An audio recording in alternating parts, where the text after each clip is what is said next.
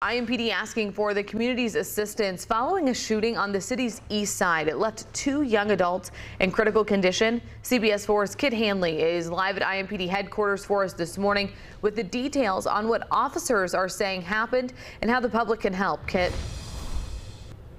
Sierra, good morning. Officers responded to a shots fired call late last night at the 300 block of Grant Street. Now, this double shooting leaves 1 young man and 1 young woman both in critical condition. And here's what officers are saying happened. They responded to the scene at around 11:45 p.m. last night, and that's where they located the 2 victims with gunshot wounds. The victims are a man and a woman, both believed to be in their late 20s or early 30s. IMPD is still in the early stages of the investigation, but officers believe the shooting took place inside of a residence. Our crew was able to talk to Lieutenant Vincent Stewart at the scene.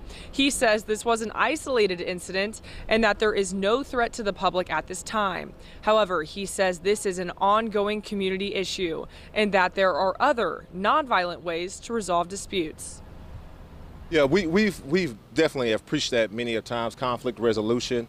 I know it seems like that's something that is becoming lost in the sauce. However, we definitely stress that conflict resolution, walk away, can discuss it at another time and day, get a pastor, friend, foe, what may have you, but anything but resulting to violence.